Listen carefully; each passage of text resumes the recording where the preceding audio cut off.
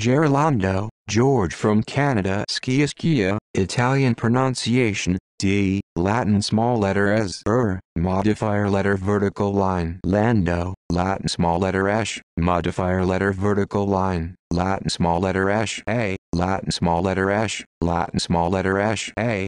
February 15, 1934, March 18, 1999, was a New York City mobster and a corporation of the Bonanno crime family, who was also the sixth family's representative from New York, and was a major narcotics trafficker in Canada and the United States.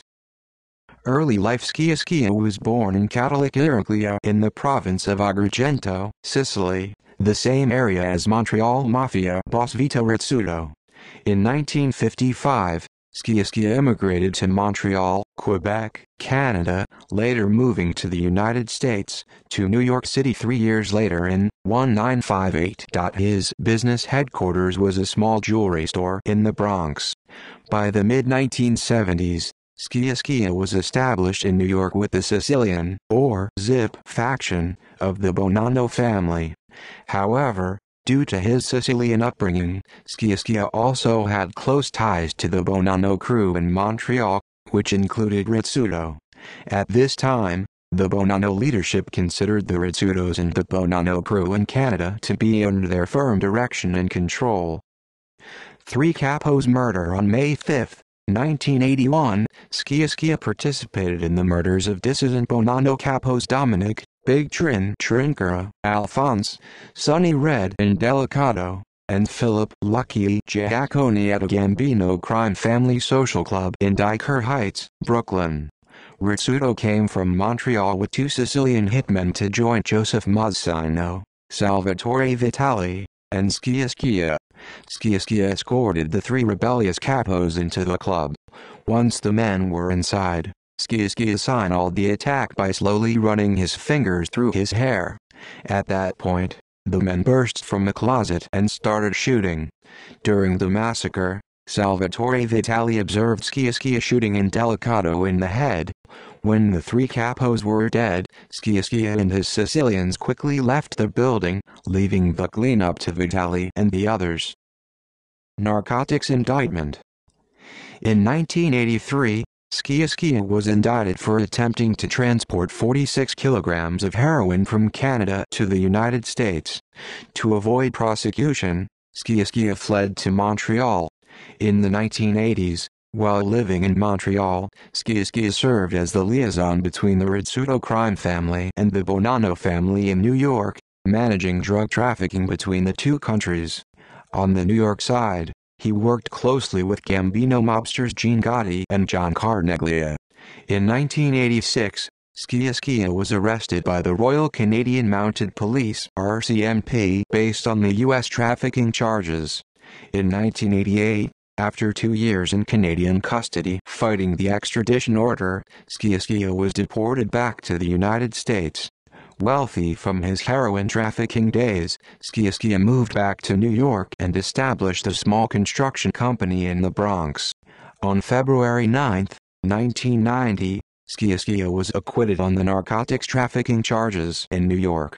Government witness Sammy Gravano later claimed that the Bonanno family paid the juror $10,000 to block Sciascia's conviction. In July 1991, Sciascia applied to the Canadian government for readmission to Canada, basing his application on his son Joseph's residence in Montreal.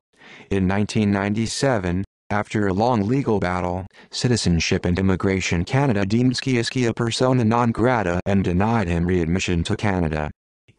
Friction between criminal partners. In the 1990s, relations between Mazzino and Sciascia had started to sour. Sciascia was becoming more independent of Mazzino and more aligned with Vito Rizzuto. Growing richer and stronger, Rizzuto became less willing to defer all decisions to the Bonannos. On April 30, 1992, Sciascia's top lieutenant in Canada, Joseph Lopresti, was found shot to death in a Montreal lot. Lopresti, a Bonanno-made man, was murdered without any prior notification or approval from the New York Bonanno leadership. Sciascia defended the killing to Salvatore Vitali as justified because Lopresti had become addicted to drugs. On a later occasion, when Rizzuto refused to send a hit team to New York to kill Bonanno target Robert Perino, Sciascia infuriated Mazzino by again supporting Rizzuto. When Bonanno capo Anthony Graziano, a Mazzino loyalist, appeared high on drugs in a meeting, Sciascia started telling other Bonanno family members that Graziano was a substance abuser. When new family boss Joseph Mazzino heard about Sciascia's complaints, he felt Sciascia was attacking him also. Feeling that Sciascia was challenging his authority, Mazzino, in a jealous rage, decided to have him killed.